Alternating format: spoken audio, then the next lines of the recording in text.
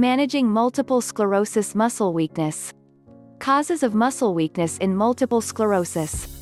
The reason you're able to walk, put on your clothes, and grab a glass off your kitchen shelf is because of the connection between your brain and muscles. Your brain controls the action, sending electrical signals to your muscles via a network of nerves. Those signals tell your muscles to move. When you have multiple sclerosis, MS, your immune system attacks your nerves. It destroys myelin, an insulating substance that surrounds and protects nerve fibers. As myelin is damaged, scar tissue can form on the nerves. This can prevent nerve signals from traveling correctly from your brain to certain parts of your body. Nerve damage can leave your muscles stiff or weak, reducing your ability to move and perform everyday activities. The weakness often occurs only on one side of your body or just in your legs or trunk. Weakness, like other MS symptoms, may come and go as you experience flare-ups and remissions during the course of the disease. Types of muscle weakness. When nerve fibers are damaged, your brain can't effectively send your muscles the signals they need to flex or contract. As a result, you won't be able to properly use these muscles. Also, your muscles weaken when you don't use them. Even muscles that aren't directly affected by MS can become weak if symptoms like fatigue and pain prevent you from moving and exercising them. Over time, your muscles can get weaker and weaker. Some people with MS find that their muscles tire more easily than usual. For example, someone with MS might find that their legs might start to feel unstable or they may have trouble moving them after periods of exercise, like walking.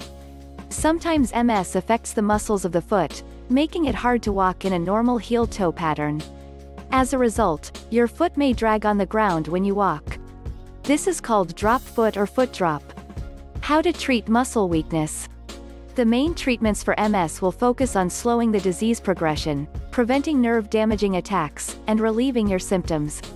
Medications that accomplish these goals may be mainstays of your MS therapy. These might include steroid drugs, interferon beta therapy, plasma exchange, glatiramer acetate, Copaxone, muscle relaxants. Exercise is another important component of your treatment.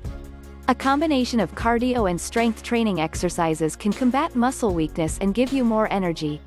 If your muscles have become weak from lack of use, resistance exercises using weights can strengthen them.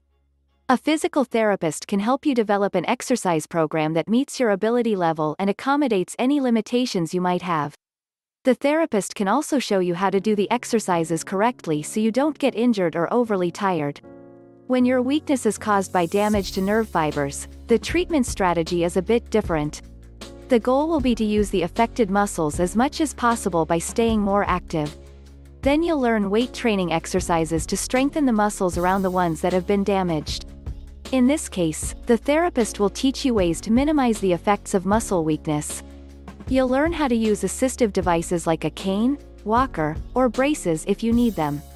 For foot drop, the therapist can prescribe an ankle splint, orthosis, to prevent your foot from dragging while you walk. You may also need occupational therapy to learn new strategies for getting around in your home and at work.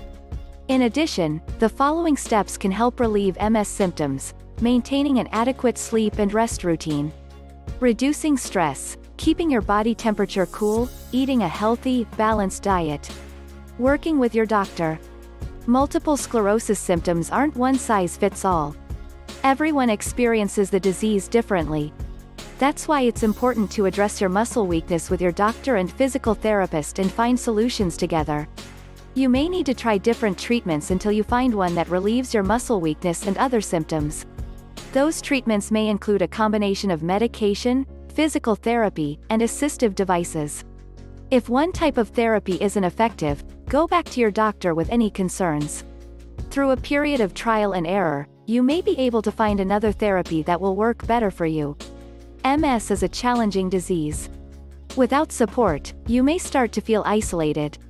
To avoid this, stay connected with friends and family, join a support group, and engage in enjoyable activities and hobbies.